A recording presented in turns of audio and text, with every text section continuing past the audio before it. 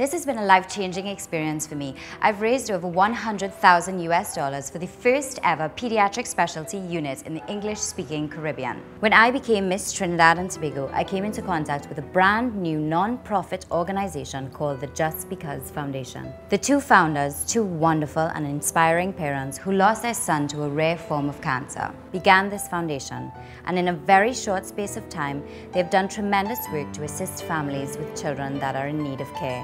The effort and dedication of this foundation has really inspired me.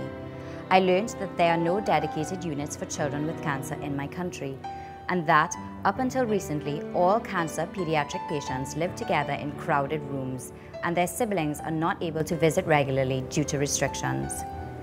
Working closely with the Just Because Foundation, we found an abandoned unit at the largest and most important of our hospitals, Mount Hope. We then convinced authorities, who did not have the budget for such a specialized ward, that I could help raise the needed funds once permission was granted.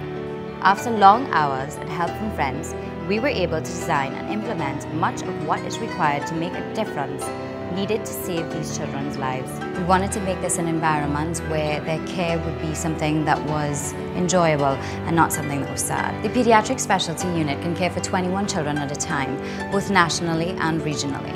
I've never felt such a sense of purpose, allowing me to fully understand the meaning of beauty with a purpose. For me, this unit is not just a functioning facility. It is a symbol of hope that all things are possible.